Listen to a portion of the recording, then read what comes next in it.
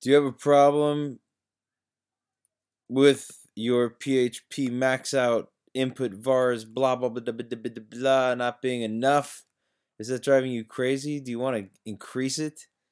I do. So here's how you do it.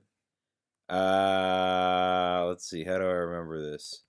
Okay. Well, what I want to do is I want to go to my cPanel.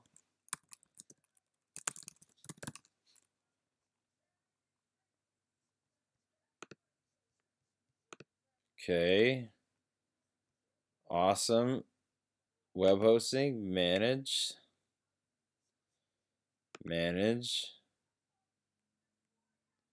This is really awesome process of managing managements.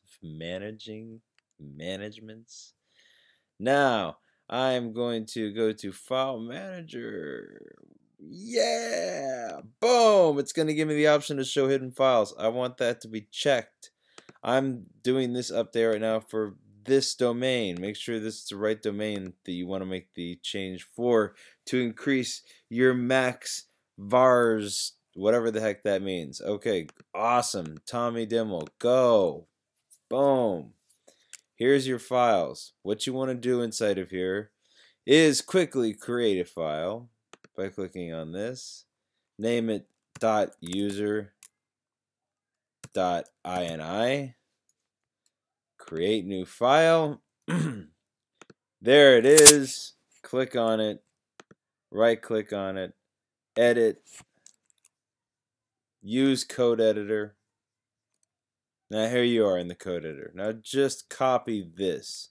It's bracket, open bracket, PHP, close bracket, capitalize PHP, max underscore input underscore vars space equals space. Let's make it 10,000. Why not 5,000 isn't even enough? Let's do 10,000 just to see what happens. Now let me go back and check the system status. I am using the beautiful Avada plugin. That's not a plug for them. I'm not getting any money from them. I just think it's a really nice plugin, even though it doesn't work at all. And boom! PHP Time Limit solved.